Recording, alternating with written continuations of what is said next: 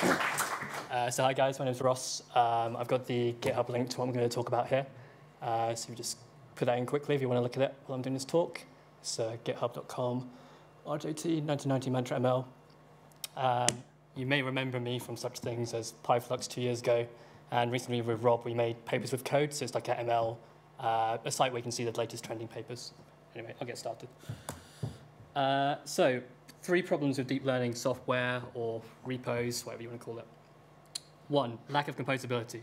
So we often see on GitHub repos, there's a new model. Maybe it's like a YOLO model, maybe it's like relativistic GAN.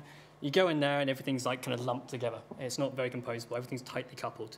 So you have your model architectures, your data. And it's quite actually hard to extract what you want and reuse it for something. So if it's like a new paper, it's like a new, I don't know, loss function for a GAN or something, you have no idea where it is. It's like a 1,000 line piece of code and it's like very tightly coupled together. Point number 2, moving artifacts between local GPU instances, S3. So sometimes you do training locally, sometimes you want to do it in a GPU instance, sometimes you want to have your data stored in S3. So there's a lot of different artifacts that are moving about. It's quite hard to keep track of things.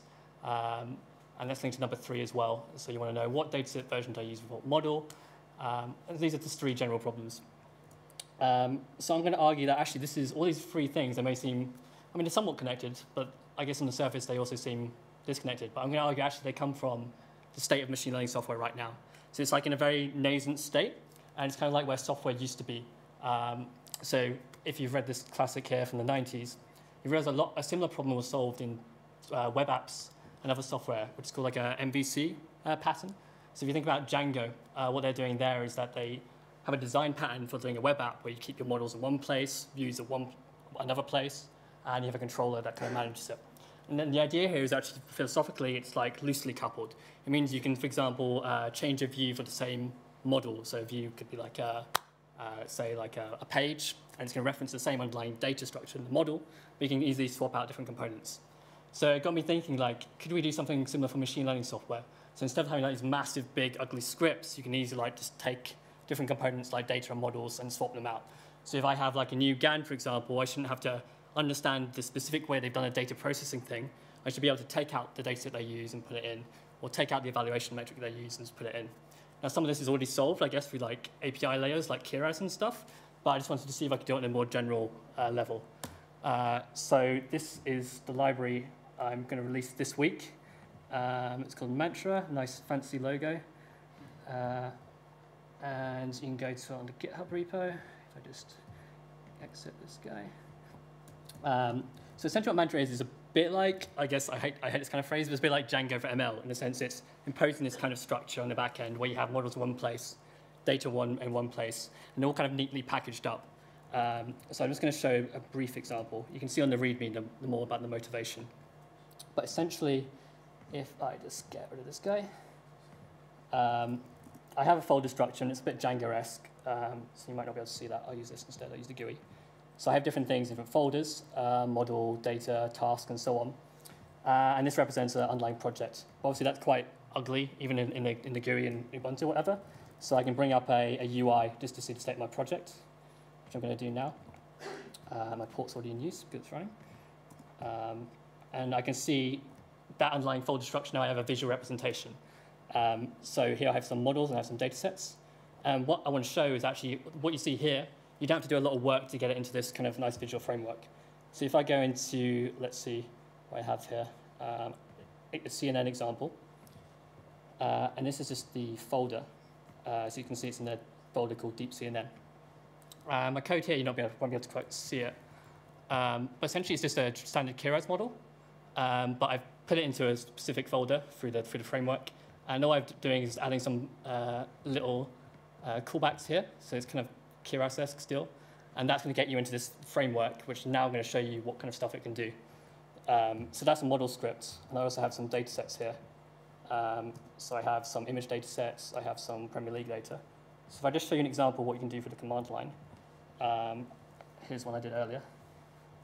So you can do it programmatically as well through notebooks. But I can just do easy training for the command line. So here I'm just going to train a logistic regression model and some data. I've got a task here, which is like the evaluation metrics. I'm using binary cross entropy. I'm going to specify the target and the features and hope this works. And do some training on my local unfortunately, it's logistic regression, so I don't have to fuck around with GPUs in my local, but there you go.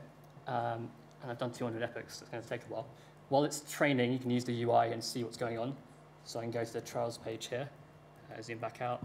I can see I'm training a model here. You don't have to fuck around with TensorBoard, it's all done for you. So if I just load this up, I can see the model it's training, current accuracy and loss. Works with PyTorch too, so it works with all the different frameworks, the TensorBoard thing there. And I'm just going to do quickly another example. So if I add a new feature, say feature 5, and I'm going to do 10 epochs so it doesn't take too long. Yay, bug. Oh, there we go, yeah. Feature, thank you. The perils of live coding. So that's 5 epochs. And all the trials I can see it for a nice UI. And they're grouped by the model. So here I can see some trials I've done. And I can compare the different trials. Yay, more errors. Like I said, it's coming out this week. So I can see the hyperparameters here, so the target. So I've just got like a 1 or 0, whether the home team won, so sports data set, and see what features I've used. And basically from the code level, if you add more hyperparameters, basically it comes out automatically on the UI. So if you're doing a deep learning model, and let's say you added a dropout parameter, like self-dropout equals so on, it automatically appears in the UI. So the fact you package it in a certain way just means you get all these like cool benefits. And I can also see, if I go on the data, so I did it on some Premier League data, I can go to the tasks and I can compare the different models, so you have like a Kaggle-like leaderboard. So if I just did a new model, I could just run it on the same task or same data and just have like an easy way to compare different things. So that's that. The final thing is, this is on the local.